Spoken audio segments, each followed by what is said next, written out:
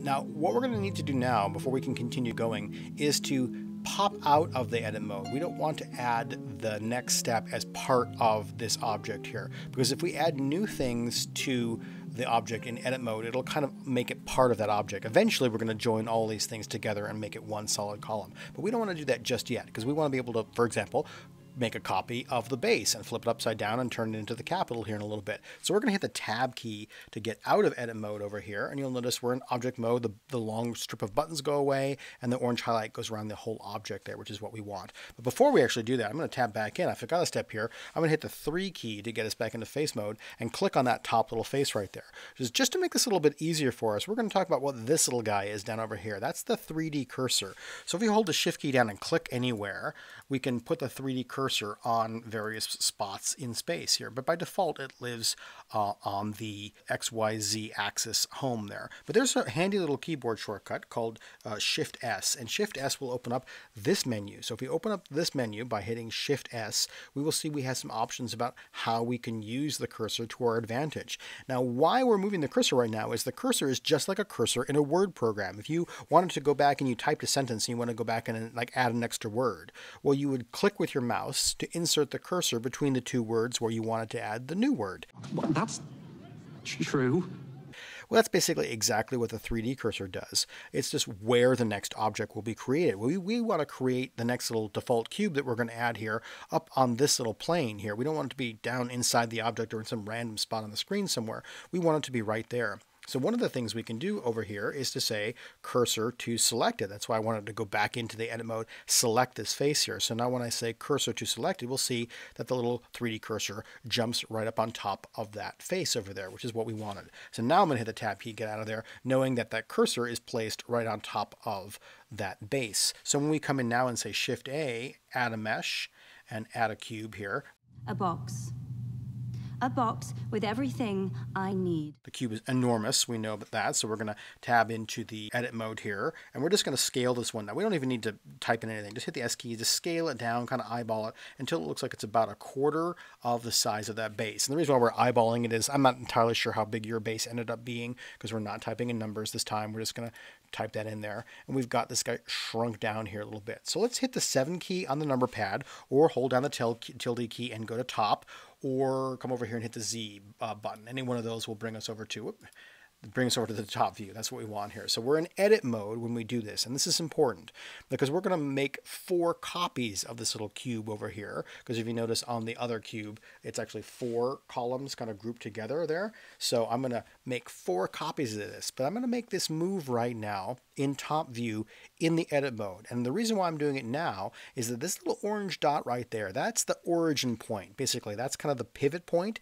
So if I were to rotate this right now and spin it around, you can see that it's rotating right around that little orange dot. It's kind of like, you know, where the thumbtack is that's holding up this piece of paper on our corkboard, if that's a way to think about it. But if we move it right now, I'm going to grab the little blue square here because we have our little move gizmo turned on, or I can use the green and the red arrows. I'm going to take this, I'm going to push this over here into this corner there. And it looks like it might be a little too big still. We can scale it down here in a second. But notice what happened here is that the little origin point stayed where it is. And that's important for this next step, this mirror modifier that we're going to add. And hit the S key and scale this down a little tiny bit there because I want to have a little bit more room. That might be too much. I'll back that up a little bit. I want a little bit room from the edge of the base, and I don't want it touching the corner there. Stop touching things. So the reason why we moved it by leaving that little origin point there is we're going to come over here and grab this little modifier properties button, this little wrench over here. That little button there is very useful. There's a whole bunch of modifiers. In fact, let's go ahead and pop up in the window, and you can see lots of ways. I don't even know what some of these things do. Some of these things are much more for animation, or they're for character rigging. They're things that are just not, or physics, all kinds of stuff in here. The ones that we're going to do, pretty much everything I think in this tutorial is going to be on the generate here. We're going to use some things on this list here. So oops, add modifier. And right now what we're going to do is add the mirror modifier. Mirror, mirror on the wall. So that's the one that looks like a little butterfly. When we add the little mirror modifier, you can see, oh, there's another copy over here.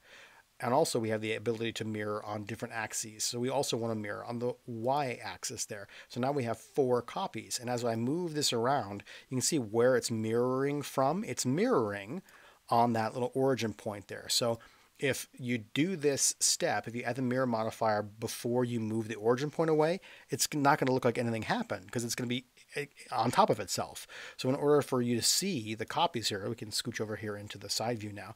In order to see the copies that you're making, you need to have that pivot point be the center of the axis of the mirroring. All right, so I'm actually going to move into the front view here because we also didn't bring it all the way up here. I'm just going to bring it up to just barely touching the top there. And so now we've got the 4 corners. Now, as you're using a mirror modifier, the active one is the one you can make changes to. You can't really select the clones over here because that's not real. Right now, they're just kind of illusions of this actual object here. So just keep track of which one is the original there. You can tell by not being able to select the other ones. So the one that you can select is the right one to be messing with.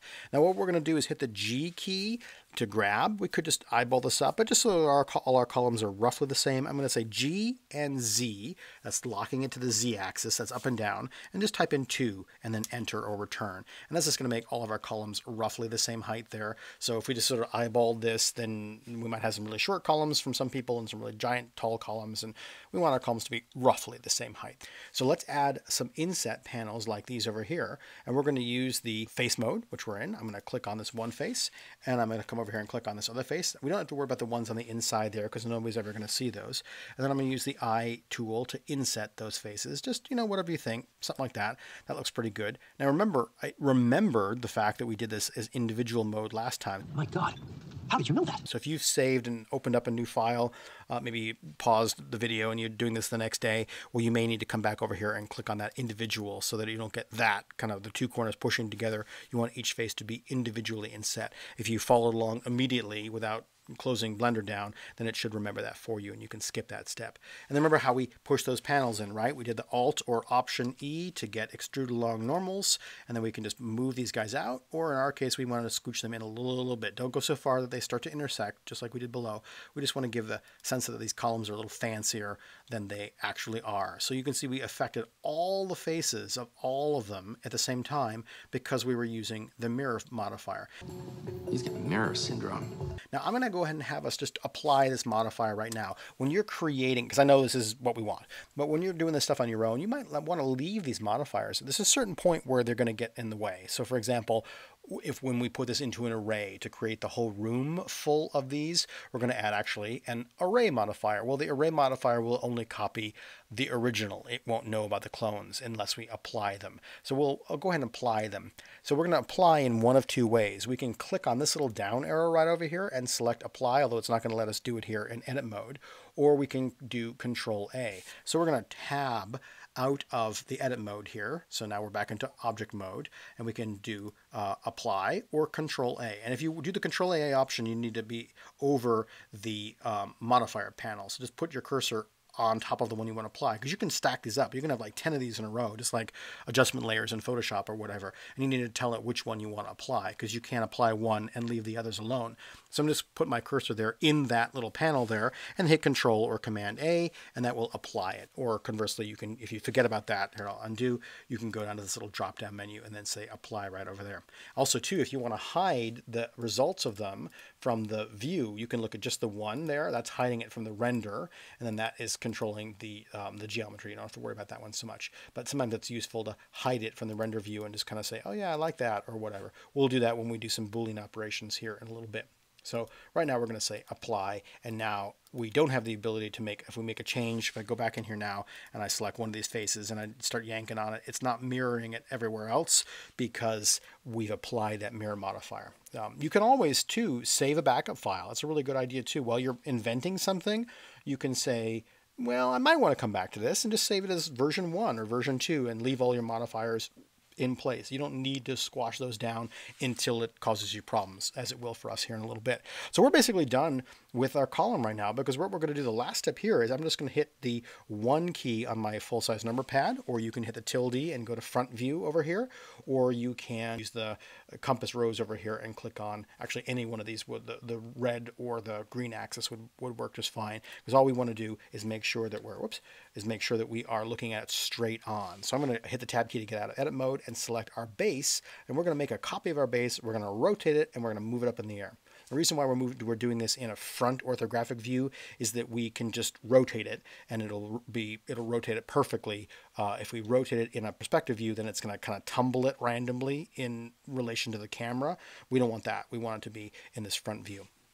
So to make a duplicate, another great keyboard shortcut to know, Shift D will make a duplicate. Now Alt or Option D will make a clone, kind of like what we just did with the mirror modifier, and that can be really useful. If you want a whole bunch of street lights or something, and they're all going to be exactly the same, and you might want to shrink them, you can go into the original one and shrink one, and it'll shrink them all. That's really useful. But in this case, we're actually going to modify this one, so we've just made a duplicate of it. Now I'm going to hit the R key to rotate and just type in 180 and then enter, and you can see what it's done is it just flipped it perfectly upside down. Now I can grab this little arrow over here and just yank it up in the air and just kind of eyeball it. You know, remember, just zoom in a little bit here. Looks pretty good. Just make sure that it is nicely touching the top of our columns. It's okay if it's inset a little bit, although that's not good, you know, geometry if you were making a game asset or something like that, but it's fine for what we're doing. But what you don't want is there to be a big gap in there, because that'll make it more complicated later on. So just make sure that there's no gap, and then go around and take a look at your work and say, like, yeah, that's great. So you can see we've gotten this whole column over here pretty much all done. Actually, if we look at them together, yep, this one ended up being a little bit taller than my first one. That's okay, doesn't matter. Oh, well, this is also not sitting on the ground plane there, so if we move that up, oh, actually, they're pretty close. It is taller, but not too much. And that's okay. Yours might be a little taller than mine or a little shorter. As long as it's, you know, looks pretty much like this proportionally, you'll be fine. So we're going to save it right there and come back in the next video and create this whole arch business up on top here.